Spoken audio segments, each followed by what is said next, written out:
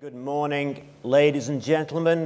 Good to see so many of you flooding in at the back there. Do please try and take your seats. If any of you were expecting the World Timber Sports Championships, I'm afraid you're at the wrong end of the building. My name is James Walsh. I'm a member of the PLSA's policy team looking after engagement and EU issues. So it's a great pleasure for me to welcome you to this session, which is going to try and get behind the scenes of the Brexit drama that we see being played out on the news. I'm very pleased that we have one of the country's most respected commentators and broadcasters, Andrew Marr, to help us understand what's really going on. So no pressure there, Andrew. Now, you all know the drill by now. You can tweet about the session. The hashtag might be appearing on the screen. If not, I think you all know by now it's hashtag PLSA Annual. You can send in questions to me via the app and they'll appear magically on the iPad. Or you can just raise your hand in the old-fashioned and still perfectly effective way. Great pleasure to welcome Andrew. Needs barely any introduction from me, although perhaps in the spirit of the random facts we heard about the speakers in the last session, I should note that if we'd been here in Liverpool just a few weeks ago, I believe we could have popped out of the conference for a short time out down to the Cork Art Gallery. Cork Art Gallery in Sefton Park, yes. Yeah, and you had an exhibition. Very fine exhibition of paintings. Fine exhibition of Andrew's paintings. But don't worry if you missed that opportunity. For those of you who are going back to London, I believe Andrew has some of his work on display and available for purchase at the second half centre for the over 50s in North Kensington. I'm terribly sorry, but they've all gone. Oh, they've all gone. Too good. Too bad. Too bad. Too late. And he was saying on his Twitter feed, Christmas is coming and a great cause, see you there. But we missed that opportunity. Anyway, Andrew, that is the commercial done. We're delighted to see you here in Liverpool. That's very nice of you, James. Thanks very much indeed. Now, what I'm going to do is I get a rare opportunity, which I don't normally do on the show, to actually talk directly about what I think is going on. Now, you will appreciate I'm a BBC loyalist, and what I can't do, therefore, is make party political points or suggest how I would have voted or anything like that. But I hope I can bring a bit of clarity to what is a very, very complicated and fast-moving situation, and at the very, very least, help you all to think slightly more clearly about it next time you see Laura Kuenssberg or whoever it might be on the telly going on about Brexit. Not that she goes on, but... So what I thought I'd do is talk for about half an hour or so about what's happening now and behind the scenes and so on. And then there's 15 minutes for questions. And I should emphasize, I'm going to talk about Brexit, obviously, but I'll talk about some other things as well. And when it comes to questions, in the spirit of the Andrew Marr Show on a Sunday morning, ask me anything you like. I may not answer you in the spirit of the Andrew Marr Show, but you can ask. Let me start, therefore, with the events overnight, yesterday and overnight, where I think Theresa May have made a very serious tactical mistake or error. Now, the Prime Minister this morning is hanging by a thread. Now, she's been hanging by the same thread for quite a long time. She's beginning to feel quite warm and comfortable about her thread. She knows it well. It knows her well. She feels, as I say, enthusiastic almost about the thread by which she is hanging, but, ladies and gentlemen, it is fraying by the second. Now, why is it fraying by the second? Because she has come up with a new idea about how to resolve this endlessly difficult conundrum, what the EU has itself called a Gordian knot, to try and get us out of the EU securely and successfully. And she says we should carry on for, she originally suggested it could be several years beyond where we are, a transition period ending just before the next scheduled general election in 2022, but certainly a transition period longer than the current 18 months. Why does this really matter? Because during the transition period, we will be, in the European Commission's own words, rule takers, not rule makers. We'll be under the EU, under its legal system. We will be paying money in with no say about what's going to happen. We would be in a state of what many Tory MPs have described as vassalage. We'd be a vassal state of the EU. At the moment for 18 months. Now, if that goes on for another 2 years, that's really significant because that's another 2 years, quite good for business, quite good for a lot of investors perhaps, because there is semi-certainty, at least about the short term, during that period. On the other hand, the new European budget round starts in 2020-21. Therefore, we would have to pay in a lot more money. We would have no say about how much money we were paying in to the EU coffers or what it was for. It would be a very, very uncomfortable position to be in. That's why so many Tory MPs, whether they're Remainers or Leavers, are deeply unhappy about the idea of an extended transitional period. It sounds terribly technical. What it means is being bound hand and foot for another 2 years or so by the EU before we properly leave. The second problem with it, of course, is that once we are paying the money in, once we are agreeing to abide by their rules, how much priority does the EU have to give us a really great trade deal? What's our leverage? We have no leverage. We're paying our money in. We've agreed to be bound by their rules. We have no leverage. So the idea that this allows us to get a better long-term relationship with the EU, a better free trade deal, seems to many people completely delusional. But there is a third problem, which brings me back to the Prime Minister, our poor, unhappy Prime Minister. Nobody has had a worse goblet of hemlock to drink as Prime Minister, and yet I suppose nobody has reached for the goblet of hemlock more enthusiastically than Theresa May did at the start of all of this. Well, the reason I think that she has made, potentially, a really serious strategic mistake is that her big argument against Tory MPs plotting to remove her, and that's most of the time what Tory MPs spend their time doing, of course, that's what they're elected to do, is to get rid of their leader on a regular basis by plot and murder. Her main argument against them up to now has been, but we're right at the end, we're at the crucial point of this very, very difficult negotiation, a historic negotiation for the UK about withdrawing from the EU. This is a really, you don't really want to get rid of the Prime Minister now. I'm in the middle of this thing. It would be disastrous for the party, for the country. It would never be forgiven. And now she's saying, and by the way, this might be the case for another couple of years, or maybe 3 years. And they look at her and they think, another 3 years of this? Really? That is why this is a particularly perilous moment for Theresa May right now. Watch for the choreography of a well-known Brexiteering minister or ex-minister appearing in Smith Square or somewhere central around Westminster with half a dozen senior Tories, some of them serving ministers, standing behind him, almost certainly a him, possibly a her, might be Penny Mordaunt, but, you know, probably David Davis or something like that, and saying, this is not about removing the Prime Minister, but we have formed the reluctant conclusion that Theresa May is no longer able to take us through these very difficult negotiations. She's a patriotic, decent woman, and she's done her level best, but we're terribly sorry. We don't think that she can take us through the next phase. And so this is nothing to do with me. I don't want to be a Prime Minister, whoever it is says it. Nothing to do with me at all, but unfortunately, for the sake of the country, we have to have a change of leadership. Now, we're not very far away from this situation, I think. She has survived many scrapes before. She's a tough, dogged woman who hangs on tightly to power and will carry on doing so. But I just get the sense that at the moment, people from both wings of the party, both the Brexiteers and the Remainers, are spending a lot of time slowly prizing her hands, knuckle by knuckle, off that thread. So that's the first cheerful thought to think about. I'd like to take a few steps back, however, and try to discuss with you why we are in this very difficult position in the first place. And try and do it without too much jargon, because I do think one of the problems we have is the jargon around Irish backstops and a backstop to the backstop and stuff is turning off so much of the country. And people shouldn't turn off, because these are actually entirely explicable and important issues which we can all understand. I spend a lot of my time when I'm not interviewing politicians and being impertinent to them on a Sunday morning, doing history, either reading history or writing history or making programs about history. And I'm a great believer that historical perspective really, really helps.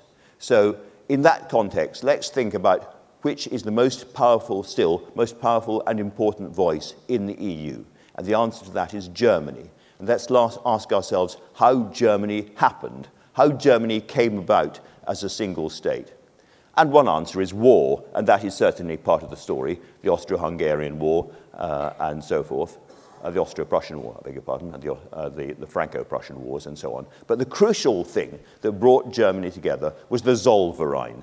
the single tariff wall around all those tiny little German states and princelings and margraveships and free cities that constituted pre-Germany Germany. So they drew a huge customs ring around it, and they said, inside this ring, same weights and measures, everybody can trade freely with everybody else, and we protect the outside of the ring. And the outside of the ring came to define what we now call Germany. That is a very important sort of fundamental experience for the Europeans.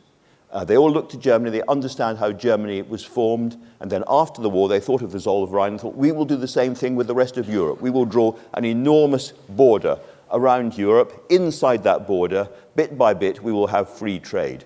One of the people who really brought free trade, of course, to the EU, one of the great proponents of the EU was Margaret Thatcher, a historical irony if ever there was one. But nonetheless, they draw this big ring around it. They say, here is our customs union border. And that is inviolable. That is what defines us. That is what defines modern Europe. That's the shape of us. And then you ask the question, so what happens if there is a great big hole in that customs border? For them, that is as existential as the future of the UK is for us. It is a question that cannot even be raised or breached. Now, Northern Ireland is not a very, very big territory. It's an important territory, it's not a very big territory, but in terms of a hole in the customs union, it's an enormous, sodding great hole. Once the UK leaves the EU, the question that all ministers should be asked, and I will try to remember to ask it on Sunday if I don't forget, is do you accept that given that the EU is defined by a customs border around it, there should be, it's acceptable to have a hole in that border? And if they think about it, they'll say, no, of course you can't have a hole in a customs border. A customs border is a customs border. And by the way, it's a hole through which people could move freely from the UK to the EU and vice versa as well. So it is a problem. It's a huge...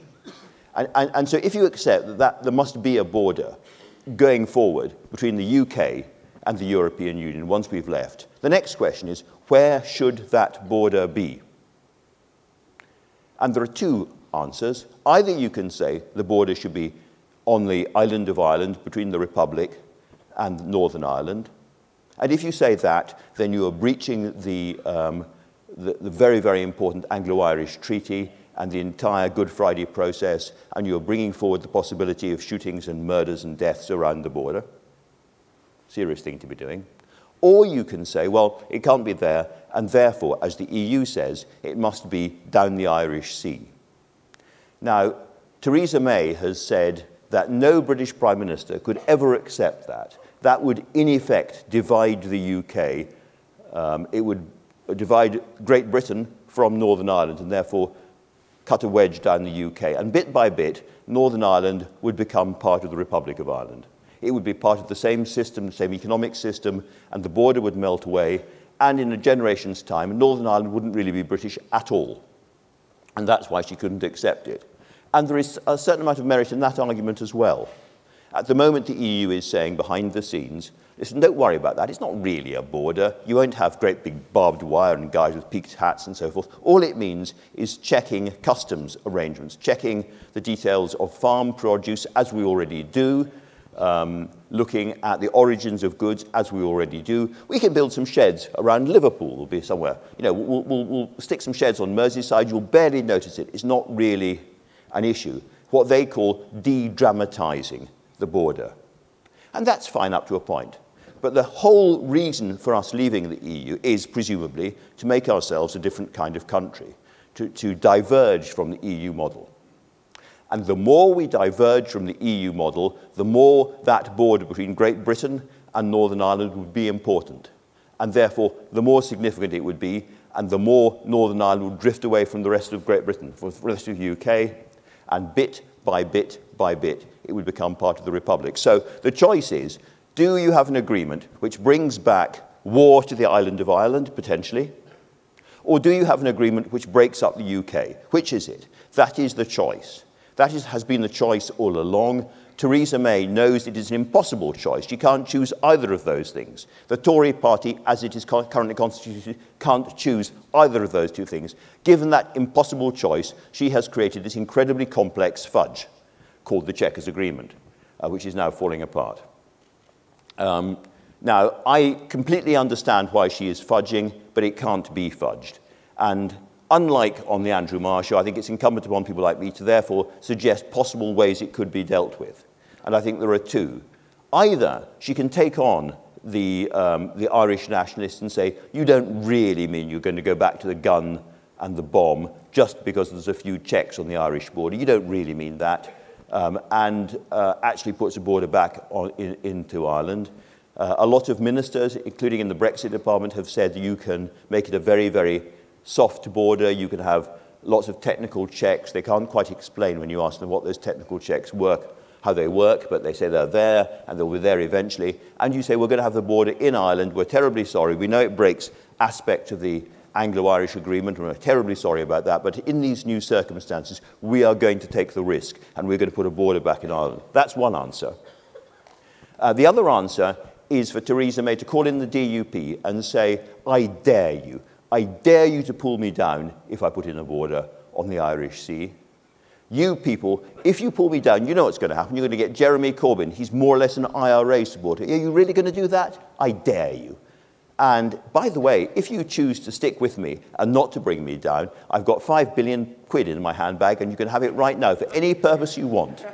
And frankly, probably that's what I would do. So there are two, but I'm afraid Theresa May is either too noble or lacking in courage to take either of those choices at the moment. And therefore, she is trying to kick the thing forward. Another 2 years of talking about this, which is why the Tory party is looking at her in great suspicion and saying, do you know what, we're not really ready for another 2 years of this. It is destroying us as a party. Let me talk about a couple of the other things that are absolutely central to the Brexit conversation at the moment. One is no deal. Now, everybody says, again and again, it's the most boring thing you'll hear on television because everybody is saying nothing. We don't want no deal. There's not going to be. Nobody wants a no deal situation. There is going to be a deal. Nobody wants no deal. Nobody wants no deal. Nobody wants no deal. Just because nobody wants no deal doesn't mean there will be a deal. We could very well be faced with no deal, and time is running out. And we know a little bit about what no deal might mean because we've had police reports warning of civil disobedience and disturbances at the borders and down at the ports, of the motorway system being jammed up with lorries, if people exporting everything from foodstuffs to fish products to all sorts of things think that their businesses would go under within weeks. We know that for just-in-time manufacturing, for people like Range Rover and Nissan and other big companies, never mind Airbus, a no deal would destroy their businesses very, very quickly. We're talking about tens of thousands of highly paid, highly skilled jobs on which our economy and your industry, in part, depends. So this would be a very, very serious situation. I think there are times in our national history as a country when politics becomes kind of immediate, personal, and visceral, when you can feel it, when people talk to each other about it. The 3-day week, everyone who lived through it remembers, whether or not they actually did, has the memory of lighting candles and not going into work and houses being cold. And then you've got the winter of discontent, and everybody remembers the bodies not being buried in a graveyard very close to where we're standing, and the rubbish piling up in the streets and the rats and all the rest of it. There are moments of, as it were, social breakdown, which go really deep into people's memories, and they never forgive the politicians responsible for it. Now, I think a no-deal, chaotic Brexit would be a moment like that. And I think the politicians in charge now, the current cabinet, would be regarded in the same way as Jim Callaghan and Michael Foot and the Labour Party were regarded after the winter of discontent, and Heath was regarded after the 3-day week. In other words, it's a moment which is not forgiven or forgotten by the electorate for a very long time. It would be a really, really serious thing for the Tories to lead us through that. Doesn't mean they won't, because they haven't got an answer to the Irish problem, and they haven't got an answer to the even grander problem, which is what underlies all of this, which is where are we going as a country? Because Brexit was a kind of choice, but it was a first choice. It was saying we're going to leave the EU. It didn't tell us where we were going to go next. There is a complete logic to leaving the EU if you want us to be less regulated, less high tax, more, I don't know, Singaporean or Far Eastern kind of economy. A bit more like Florida, a bit more like Thailand, a bit wilder. You know, we create wealth a lot faster. We're not quite so good at distributing it around the place. We're a bit dirtier perhaps as a country, but we get on and do it. We're a rampaging, as it were, old-fashioned capitalist country. If you believe that's where we should be going, Brexit gives us a kick in the backside, which allows us to take a new direction. You know, our productivity growth has not been good recently. We have become sluggish and a bit idle and a bit too dependent on quite well-trained and affable people coming in from Eastern Europe to do the jobs we can no longer get out of bed in the morning to do ourselves. So if you believe we need to kick up the arse, then Brexit is what could give us. We could go in that direction. And the people who want us to go in that direction are, by and large, the people who talk about a Canada-style deal. In other words, we do quite a minimal deal with the EU. It allows goods to carry on trading, a bit of this and that, but we basically say we are going to break with your system. We're not interested in EU regulations on health products or food or worker regulations, any of that stuff. It's all too much. It's too regulated. You go your way. We are going to go in a totally different direction. Now, if we do that, there will clearly be a big bump. Lots of current businesses and part of our current business model will go to pieces. And that will be quite a shock. And I think if you're thinking about your contributors in the short term, then they're going to have less money to spend on pensions and everything else. I think government is going to have to raise taxes in the short term to get us through that shock. But I think longer term, I'm relatively optimistic and bullish. Longer term, we would find a way through. The chief economist of Deutsche Bank was asked on television quite recently about Brexit. He said, you know, the thing is, the British are actually quite hard-working, inventive, ingenious, and tough-minded. They will find a way through. I am not worried about Britain longer term after Brexit. And I feel more or less the same way. I think longer term, there's not, I mean, it's going to be a wild ride, don't get me wrong, and the politics are going to get wilder as well. But there is a way through if we go in that direction. So that's direction A. Direction B is simply cleaving quite strongly to the European social democratic model, staying quite close to the kind of country we are at the moment. And there's lots of attractions with that. We keep the big manufacturing companies. We keep the close relationship with Europe. We don't have to have visas when we go to visit France and all the rest of it. The difficulty with that, of course, is that outside the legal systems of the EU, we would still have to pay them money, and we would still have to at least mimic their regulations. A lot of Theresa May's thinking behind the Chequers Compromise, so-called the Common Rule Book, was that we would produce a common rule book on, you know, lawnmower noise and what can go into sausages, even in Liverpool, and all of that kind of stuff. And our rules would magically be the same as their rules. And of course, if they changed their rules, we would change our rules. So it was a way of accepting their rules, but retaining at least the vestige of national sovereignty and national decision-making. So that's the other way. So we can either stay more or less as we are, but no longer make the rules in the EU and carry on having to pay money, or we can take an entirely different direction. And I put it to you this morning, ladies and gentlemen, the Tory party and the cabinet cannot decide which of these big historic routes to take. And there is no middle way. Theresa May cannot straddle being partly a European social democratic country and partly an entirely different country, working to different sets of rules. So that is the big choice behind that. No deal is the biggest threat ahead of it for the Conservative Party. And I hope I've explained why Theresa May is in deep, deep danger this morning as Prime Minister. I think there's lots of questions which follow on from what I've said, but I want to raise a few other things as well, because I'm not even sure, ladies and gentlemen, that we should be talking too much about Brexit this morning, because I think there's other really important things for your industry to think about. One of them, it's Theresa May on the phone, one of them is taxation. Now, Theresa May said at the Tory party conference, I thought interestingly, perhaps unwisely, that austerity was over. What did she mean by that? Did she mean the obvious common sense meaning that the cuts to local authorities, the cuts to education, particularly to schools, the cuts to the business department, the cuts to the Army, Navy and Air Force, all of those things would stop and we would return to the trend growth of spending? It's hard to see what she meant if she didn't mean that. But if she did mean that, then she's got two alternatives. Well, Philip Hammond now has two alternatives. He can raise borrowing quite dramatically. He has said again and again and again, the pain we have all gone through is beginning to pay off, and he will not go back to a higher rate of borrowing. He is determined to get the country's finances into order. I don't see how he could do that and remain as, I don't see how he could raise borrowing and remain as Chancellor. So the only option is to raise taxes. And I think we are going to see Monday after next, a tax-raising budget. The question then, and this is very significant, I think, for your industry, is where taxes are going to be raised.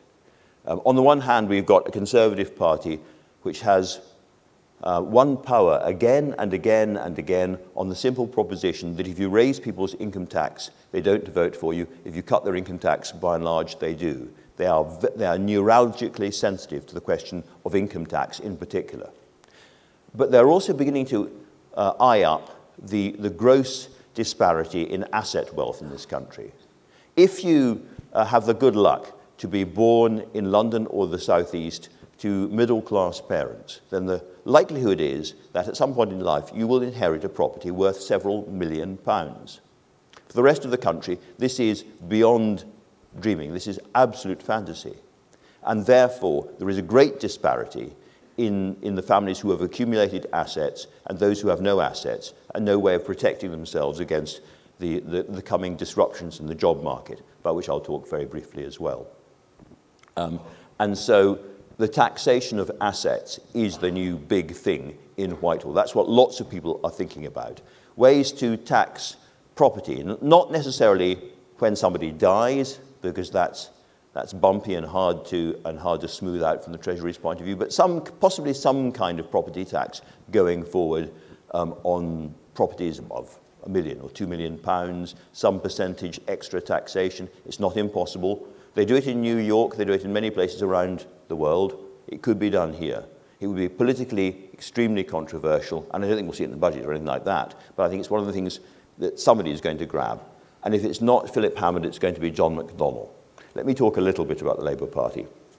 They had their conference here not so long ago in this very, if not in this, I think it was in this very room, certainly in this very building. I am told, going around Whitehall and making trouble as I do, by lots and lots of very, very clever, very shrewd, plugged-in, intellectual people, that Jeremy Corbyn will never be elected Prime Minister of Britain, that his views on anti-Semitism and on the IRA and stuff is completely impossible. And I listen politely, and I nod, and I thank them. Then when I'm tottering off again, I remember that these are exactly the same, very, very well connected, very bright, very tuned-in people who told me that it was absolutely certain that Remain would win the 2016 European referendum. I think it is perfectly possible that Labour will win the next election. And if that happens, the person more responsible than any other, the guy who is the real leader of the Labour Party behind the scenes, is John McDonnell, the Shadow Chancellor, possibly the most formidable Labour politician we have seen since Neil Kinnock. I'm not including Tony Blair and Gordon Brown in Labour politicians in that case, am I? They're new Labour, left Labour politician. McDonnell is a real force inside the party, and he's thinking very, very hard about radically reshaping the entire economic system. And he's very close to getting there. I mean, if the Conservatives carry on like this, they will be smashed in the next general election, whether it comes early or whether it comes in 2022. And Corbyn will get in. He has a formidable street fighting machine in Momentum. He has people pumped up behind him, and the Conservatives are looking a bit lost and a bit disillusioned. It is not at all impossible for Jeremy Corbyn to become the next Prime Minister. And if he does, McDonnell will be right behind him at his left shoulder with an agenda. And his agenda includes, above all, the taxation of assets, whether it's the taxation of pension pots, whether it's the taxation of property. And if I was you as an industry, I would spend quite a lot of time lobbying, not just the government, but the potential next government, about the effect on pensions of those kind of tax grabs, because I think they're going to come. The Labour Party has promised to reverse a lot of the Tory cuts in the health service, very popular that, in housing, in education, and much else. If they're going to stand by their promises, they have to raise a substantial amount of taxation. They'll have to do that, presumably, at a time when we have left the EU.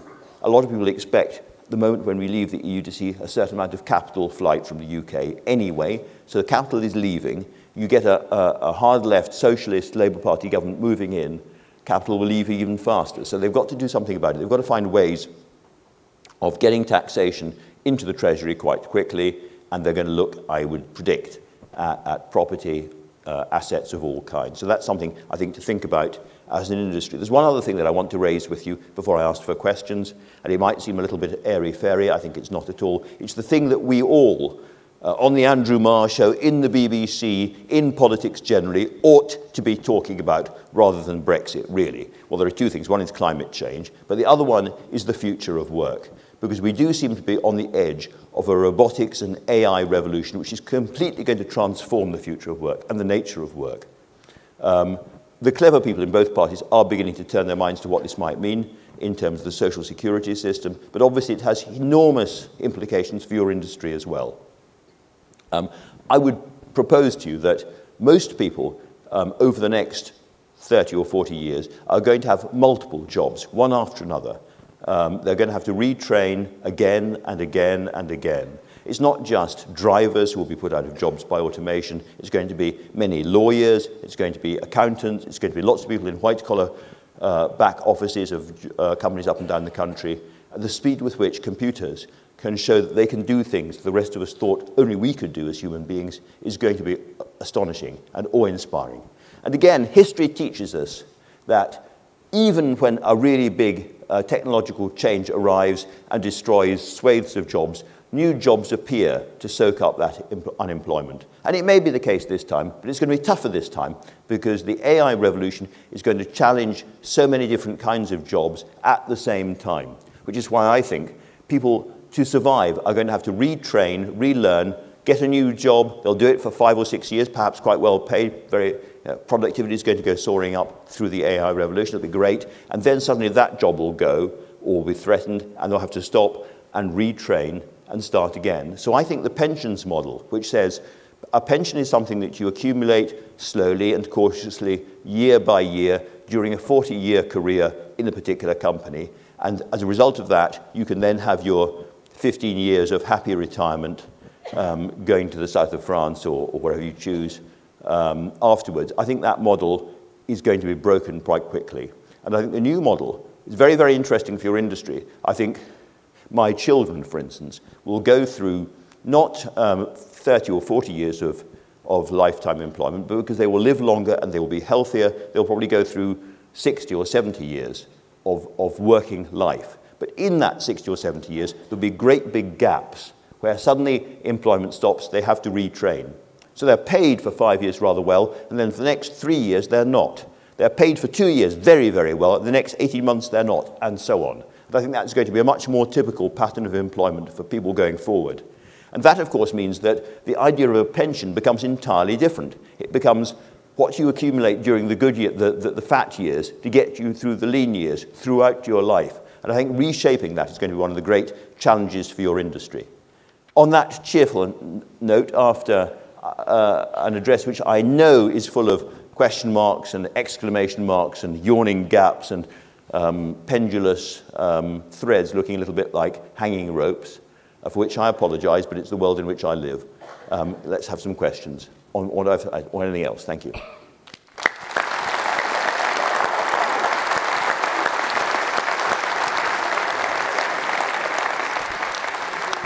Gentleman there. Andrew, we've got loads of questions, and many of which I'd love to ask you myself, and we'll come to this gentleman in just a moment. But I do want to ask you one in which we've had come in several forms on the app, which is essentially about a second referendum. So, so people are asking you what do you think the chances are of a second referendum, and what would you expect the question to be? All right. Well, the two things are related. The chances, I think, are quite low. I think there's going to be an enormous amount of noise about a second referendum, a huge demonstration on the streets of London tomorrow, lots of famous figures, Delia Smith and Alistair Campbell, lots of other people there, and a lot of interest in this, and more MPs saying this is the only way to break this dreadful political deadlock.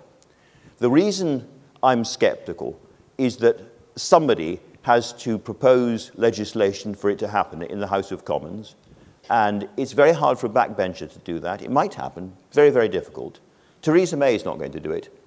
I don't think she set her face against it so strongly. Jeremy Corbyn's not going to do it either. So somebody needs to pick it up who hasn't picked it up yet in a position of real authority in Westminster. There aren't many people, as you may have noticed, in a position of real authority in Westminster. Somebody has to pick it up, and then the legislation has to go through Parliament.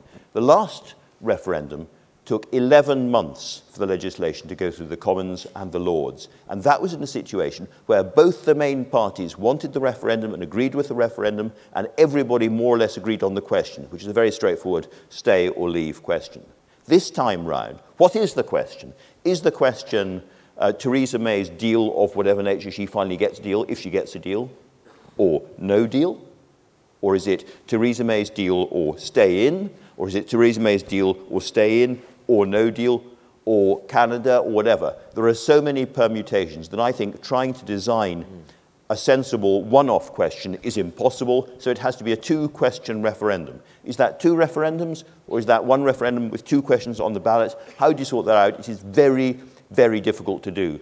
Finally, just before the last referendum divided this country really nastily and badly and deeply, and that division still lasts. You go onto Twitter or Facebook, whatever, and you see the horrible abuse of Remainers, of Leavers, and vice versa. People are really starting to hate each other over the European question in a way that hasn't divided politics in my lifetime before. One MP lost her life in the last election, Jo Cox, the last referendum, Jo Cox. And I worry that if we have another referendum, it's going to be unbearably nasty. I think the Russian trolls will be trying to stir up the poison on all sides. I think money from abroad will be flooding in. I think it will be a really, really nasty and grim experience. So whether or not it happens, I don't look forward to it if it does. I rather agree. Thank you. Let's have some questions from the floor. We've got one over here by number 1. And if you could say who you are and where you're from, please. Richard Butcher. So I'm Richard, the PLSA.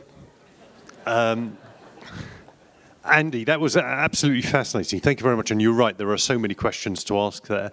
Let me just return the favour. First of all, you said you had an interest in history. You've written some fantastic books on history. I'd recommend to everybody that they should read them. They are very, very easy to read and very, very good books to read. So there are lots and lots of questions that we could ask. Let me just ask one then. You say that Theresa May is hanging by a very, very tenuous thread. Now, I'm an essentially pragmatic person.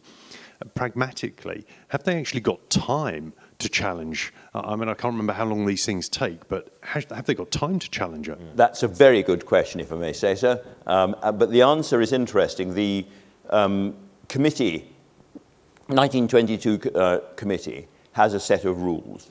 And that rule book has a strange amount of flexibility for the officers of the committee to change the rules in certain dramatic circumstances. So I'm told by people who may well have aspirations to be our next Prime Minister, who knows, that you could truncate the entire process of... There's two processes to choose a new Tory leader. First of all, the MPs select 2 candidates only in an exhaustive runoff of ballots, so they have 2 candidates, and then if those 2 candidates are determined to fight it out, that goes to the party in the country, and the party in the country then votes. What they tell me is that they could do the entire MP bit of the process in a week.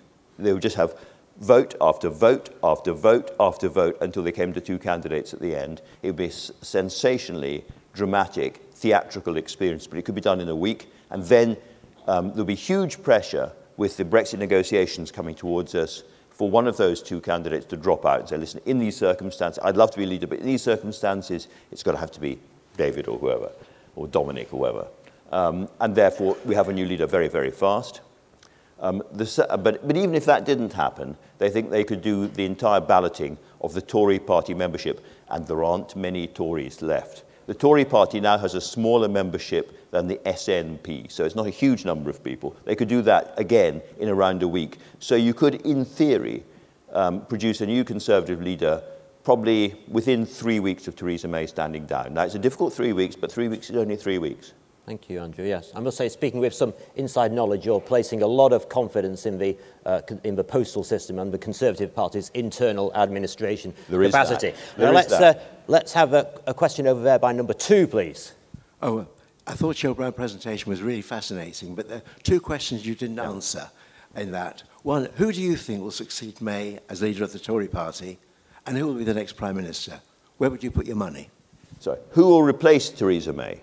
Yes. Okay. Who will be so you're really putting me on the spot here. That's good.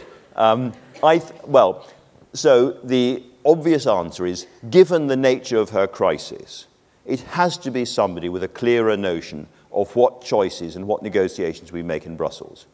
The way the Conservative Party has broken, as it were, over the Brexit argument, I think it's much likelier the next leader will be, as it were, a proper Brexiteer than a kind of social democratic, let's stick with the Europe kind of soft Brexiteer, which leaves not that many candidates. The obvious candidate everybody talks about is Boris Johnson.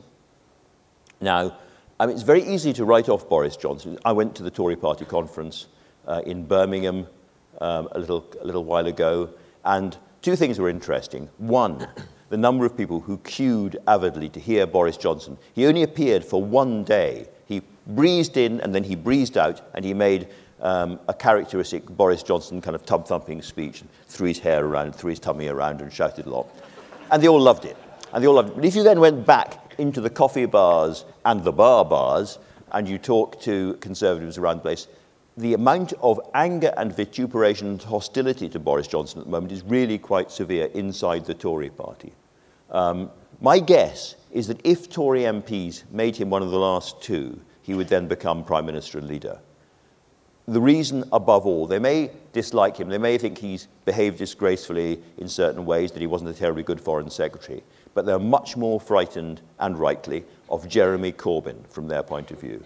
And if they're asking themselves, okay, so who is it in the Tory party who has the star appeal, who can cheer the country up, who can stomp around and take on Jeremy Corbyn and win, then they might well conclude that Boris Johnson is the answer. But it's a very dangerous answer for them because it's very divisive. And there are a lot of Tory MPs I know who would not serve under Boris Johnson, who would not obey the Tory whip under Boris Johnson. You could see a fracturing of the Tory party if he became leader. So it's a very dangerous choice for them to make. And I think probably the safer choice is David Davis.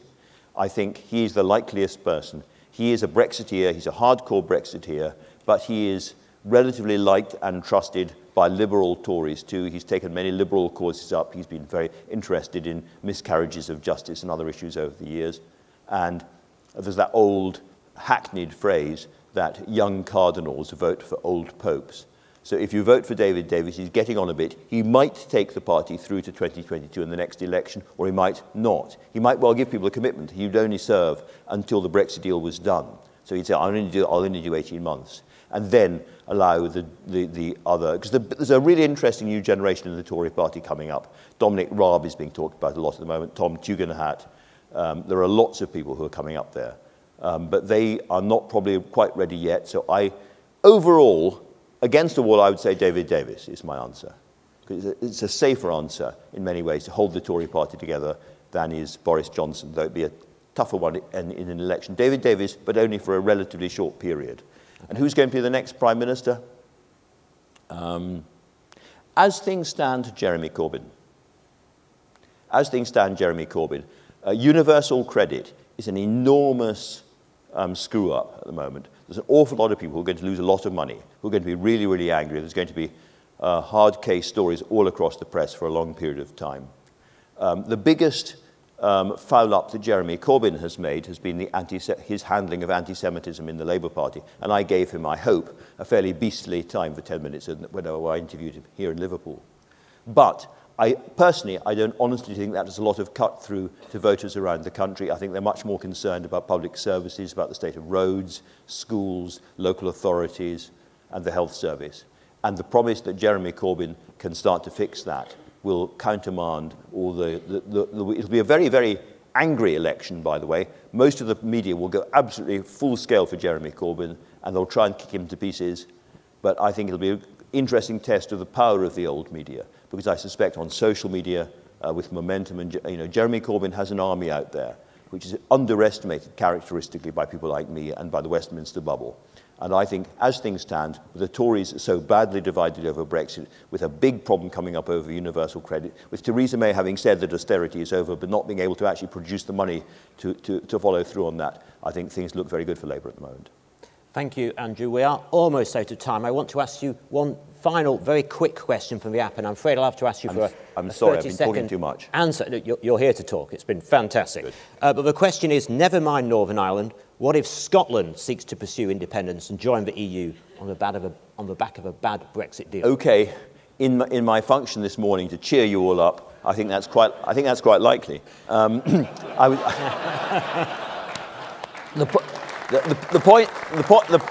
Just to explain it absolutely, the point about the Scottish situation is if the Tories give Northern Ireland a deal, which means that Northern Ireland stays effectively inside the single market and the customs union, Nicola Sturgeon goes, hold on a second, that's what we've been asking for years. We want to stay inside the customs union and the single market. Why not us?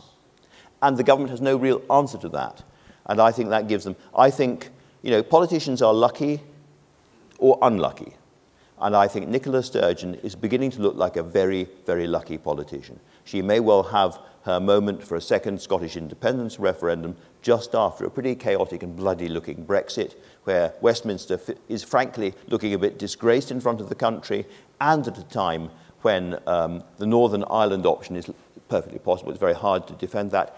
And finally, at a time when the oil and gas price is beginning to rise, which makes the economics of Scottish independence suddenly look a little bit brighter. So I think it's entirely possible. Fascinating. Well, we do have to close there, unfortunately, but Andrew's going straight to the Learning Hub downstairs. You'll be able to quiz him a little further there, so please do that. We'll be back here at 11:45 to hear about intergenerational issues with David Willits, Lord Willits. But for now, please join me in thanking Andrew for an absolutely fantastic session. Thank you, Andrew. Really good.